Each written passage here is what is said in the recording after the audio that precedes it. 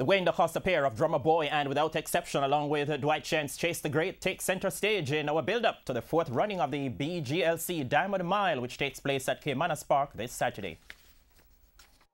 17-time champion trainer Wayne DaCosta looks set to win his fourth consecutive Diamond Mile title, as the wily conditioner will have 7 runners in the 16-horse field. Of the 7, last year's winner, She's a Man-Eater, Without Exception, and Drummer Boy are his most fancied candidates. Without Exception, the full brother to She's a Man-Eater, caught the eyes of the punters after winning the SVREL Invitational Mile on Super Stakes Day, posting an impressive 1 minute 37.1 and winning by 5 lengths with Javanil Pattison aboard.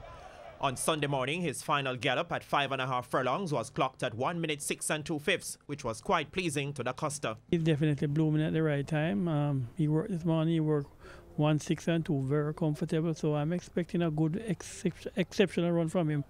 He'll be close to the pace, and anywhere the leaders stop, he'll be taking it over, and then they have to catch him if they can. The 3-year-old Bay-Colt Drummer Boy, who won the Governor's Cup, remains winless from 4 starts since that victory.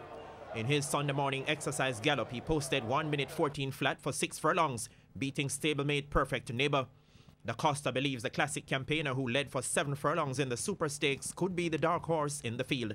He's also another one who's improving. He and Without Exception are not far apart. I mean, although Without Exception probably has a little more tactical speed than he, I think he stays a little better than Without Exception. So he'll be in mid-pack and trying for a late run. Meanwhile, the Dwight Chen trained Chase the Great, who will be making his 3rd appearance in the ultra-rich event, will be at the top of the handicap after winning 2 Grade 1 races. The 5-year-old Chestnut Gelding finished 4th in the Gold Cup behind Will in Charge and She's a Man-Eater, and now he'll be up against both going a mile, a distance he has never won at.